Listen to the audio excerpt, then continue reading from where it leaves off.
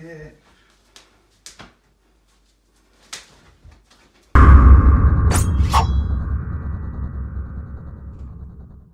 Hello everybody, welcome back to Wing Chun Chi Sau tube.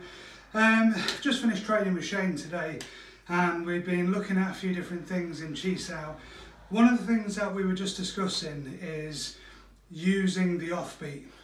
So what I mean by that is when you Chi Sau, you create a rhythm, and there's a rhythm between what you and the other person are doing, okay? What you have to do in order to punch into the open gap is to find the offbeat of the person, yeah, and then fit in between that. And that might not make a lot of sense, so I'll try to demonstrate it so you know it makes more sense. But basically, if I'm here, all this rolling at the moment, we're both moving to the same tune, if you like. Yeah, we're both in sync with each other. But what has to happen is one of us has to find the other person's offbeat in order for this to change and for you to find the opening, okay, the gap. A good way to drill this is how I'm about to show you now.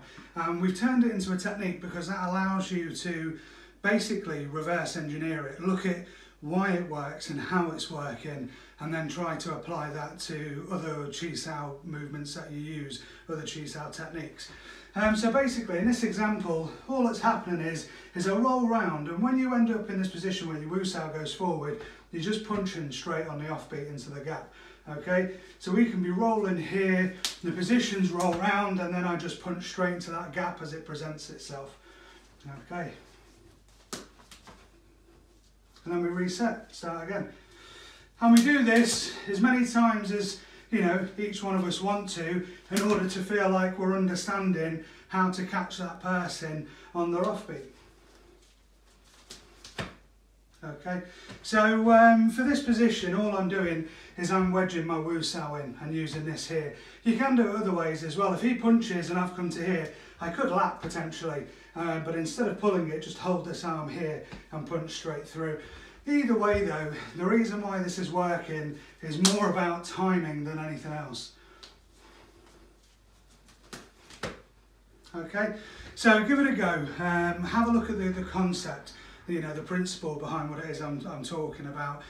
Try to find ways to get into your opponent's space, you know, as opposed to just moving their arms and crashing through their arms all the time.